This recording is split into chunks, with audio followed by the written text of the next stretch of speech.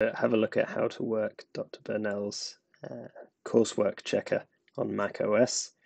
So there are some permissions issues, which mean that on newer versions of Mac OS, you probably can't use it with Spider. So we have to use it in the terminal instead. So the first thing you want to do is to put all of your files together somewhere sensible where you can find them.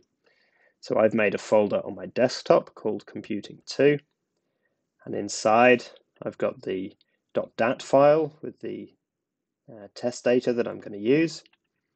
I've got the coursework checker.py that we've downloaded from Minerva, and I've got my submission. This is my final code that I'm going to upload for the coursework. It's got my username as the name, and then it's a .py file. So this is a raw Python file. This is not a Jupyter notebook. So if you've written it in Jupyter, you'll need to copy and paste your code into Spider or a text editor and save it as a .py file. You can't just change the file name of a Jupyter file to .py. It won't work. So once you've done all that, we need to open a terminal. So I'm going to start Spotlight, that's Command Space, and start typing in terminal, hit enter. It's going to open a terminal. Now, if you've installed Anaconda correctly and you haven't changed any settings, you'll see the word base here, and that means that Python and Anaconda are loaded correctly.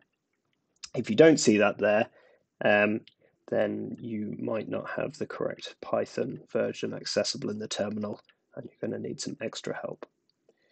You can also double check by doing which space Python, hit enter, and you should see Anaconda, or in my case Miniconda, in this line here. Okay, it won't look exactly the same. You'll probably see Anaconda here. Okay, so we need to change our terminal so that it's in the same folder as all of our files. So when we open the terminal, we're in what's called our home folder, and we need to get to the desktop folder and then the Computing2 folder. So I'm going to type cd space, that's change directory, then I'm going to write desktop / computing, and then the other slash space. So I've got a space in my directory name here, so I have to escape it with the /2 and then the / at the end, and hit enter. Now it's changed into the directory. You might have got a message up asking for permission from macOS to access your desktop files, and you just need to click OK if that message comes up. Now if I do ls, in fact now I'm going to get that message, so this is the message you may well see, and I can click OK. It's just saying it's OK for the terminal to access my desktop. So the command I've just run is ls return, and this has listed the files. Ls is for list, and we can see the same file names here as we can see in here, so we're in the correct folder. I now want to run the coursework checker, so I'm going to run IPython, so there's an I at the front there, IPython space, and now I'm going to use quotes, coursework checker, end quotes, and hit enter. This will now run the coursework checker. There's a warning here to do with a module being slightly older, but we can just ignore that. That's completely fine. It'll just take a little second. It has to download a bit of data from online, and now the coursework checker is running, and it's going to ask us for our username.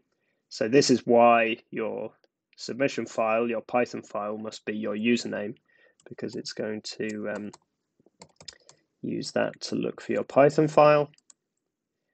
And then the name of our data file, assessment data bar.dat. So remember, if you've put any spaces or special characters into your file name, you might need to put quotes around this, or you might need to escape special characters using slashes. So if in doubt, just write your data file name. You can just rename it here using just the normal rename and remove any spaces or special characters just to make it easier to deal with. I'm going to hit enter. And the coursework checker is now running. And in a minute, we'll see the output.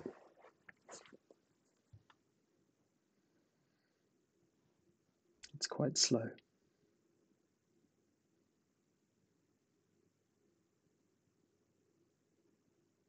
And there we go. So it's finished running, and you can scroll back through and have a look at the results. If everything was good, then it's basically telling you what it's doing. So it's looking for things that might be bad and then saying, oh, actually, okay, you didn't do that, which is good. So this doesn't mean that your code is necessarily correct. It just means that your code is not breaking things badly and that you are giving some results back that can actually be checked. All of the text that's output here is also in this text file alongside all of your results.